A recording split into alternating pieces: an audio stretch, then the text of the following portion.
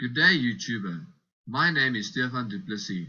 I am currently an honors student in mechanical engineering at the University of Pretoria. For the subject fracture mechanics, it is required of a student to present an academic paper to his fellow classmates and lecturer.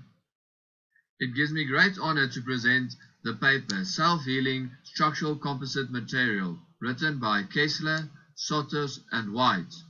The article can be found online at sciencedirect.com. On the slide, a few examples of where composite structures are used is given.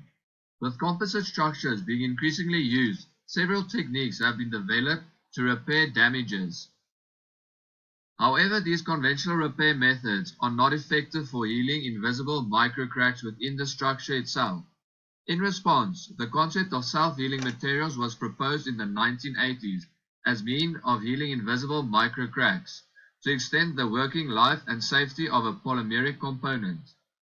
A composite is the combination of two or more materials with different properties that are combined together to form a new material with better properties.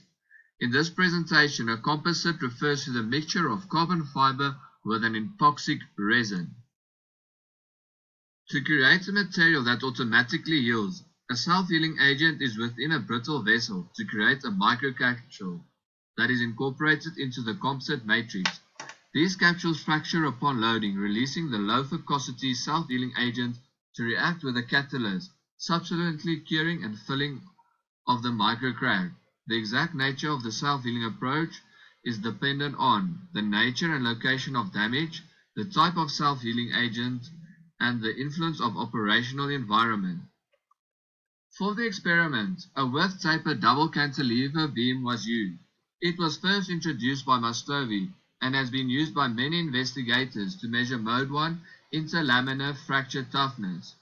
By applying standard beam mechanics together with linear elastic fracture mechanics to the delamination along the mid-plane, the stress intensity factor of the specimen can be expressed by the equation, where K is the intensity factor, P is the applied load, K is the taper ratio with A and B being dimensions, V is the Poisson ratio, H is the specimen's half thickness. The only unknown in this equation is the load applied, and thus the stress intensity factor is directly related to the critical load during crack propagation. For the experiment, carbon fiber reinforcement was combined with an epoxy polymer to fabricate the composite material. The epoxy consisted of EPON, acamine, and Heloxy, which is a flexibilizer that improves toughness and crack growth stability. Grubbs catalyst was used to react with the healing agent to provide a ring-opening methanesis polymerization of diclopentadiene and produce a tough, highly cross-linked polymer. The healing agent that was used is diclopentadiene monomer.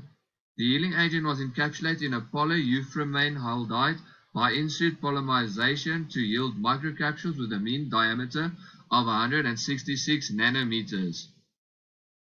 Three types of specimens were manufactured: a reference sample with the absence of a healing agent or catalyst, a self-activated sample with Grubbs catalyst embedded in the epoxy polymer matrix, and a self-healing sample with microcapsules, the healing agent, and a catalyst embedded in the composite matrix. The reference and self-active specimens serve as an experiment control, and healing of these samples consists of some manual interference. For the self-healing samples, healing is triggered automatically. The samples were then subjected to failure while recording the load applied and crack displacement. The crack was allowed to displace 100 millimeters. After virgin loading, one of the following actions were taken dependent on the sample type. For reference specimen, the healing agent is manually catalyzed and then injected into the delamination. For the self-activated specimen, the catalyst is embedded within the polymer matrix and the healing agent is manually injected into the delaminate. For the self-healing specimens, in which the microcapsules and catalysts are embedded into the polymer matrix and healing is automatic. For the self-healing, two sample groups were tested, where one was left to yield at room temperatures and the other at an elevated temperature of 80 degrees. After the action had been completed, the delaminate was clamped closed and left for 48 hours to heal. After the samples were healed, they were reloaded to failure again while recording load and crack displacement. A typical virgin load displacement graph is shown. The behavior is linear until crack propagation starts at about 49 newtons. Upon further displacement, the crack advances in short, unstable jumps, as reflected in the jagged load displacement curve. This behavior is typical for a brittle composite. The initial fracture toughness is calculated from the peak load before unstable crack propagation starts, as displayed by the sudden drop in load level.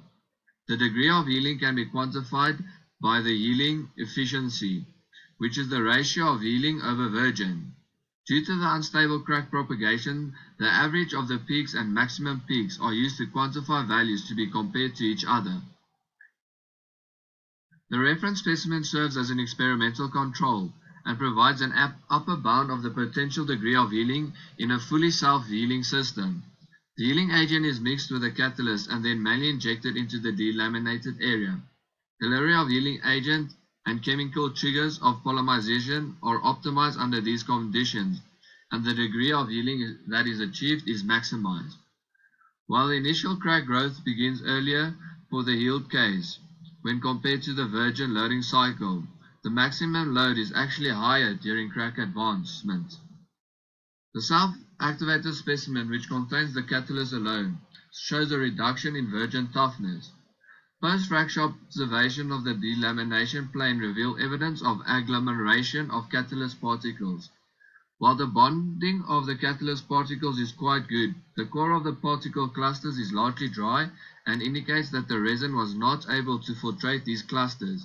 Consequently, these clusters are weak in the fracture plane and lead to a lowering of the virgin toughness.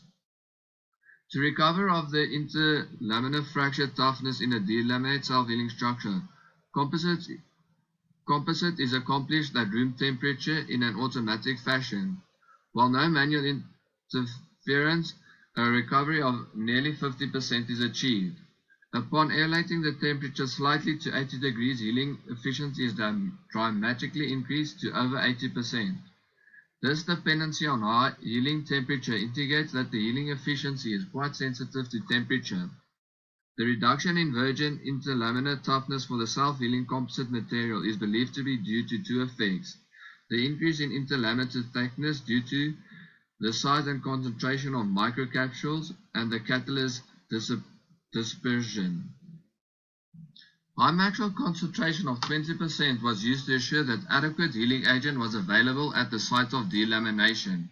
As a result, the viscosity of the resin that was used was much higher, and it was difficult to apply the resin with a single layer of capsules. The average thickness of the sample was 60% thicker compared to the reference. It is well known that the increased thickness of an interlaminar region leads directly to a lower toughness. As a preliminary investigation on the effect of specimen width, a 10% by mass concentration of microcapsule was tested, and it was found that the fracture toughness increased by 21% to 3.45 megapascal square root meter. This shows that the high concentration of microcapsule is responsible for the reduction in virgin fraction toughness. By lowering the catalyst concentration and improving the dispersion of the catalyst prior to composite layout, these effects can be mitigated. In addition, other order of dispersing the catalyst could prove beneficial, such as attaching the catalyst to the surface of the fiber or to the microcapsule itself. While the repair of large-scale delaminations have been shown to be feasible with the current material system, the target application of self-healing are on a much smaller scale. An important step forward in self-healing research is the development of small microcapsules distributed evenly through the matrix, and the healing to evaluate the healing under fatigue loading conditions. Small-scale microcracking that appears in the matrix phase under repeated mechanical loading eventually leads to large-scale damages. Healing of microcracks could delay or prevent large-scale damages in structural composites.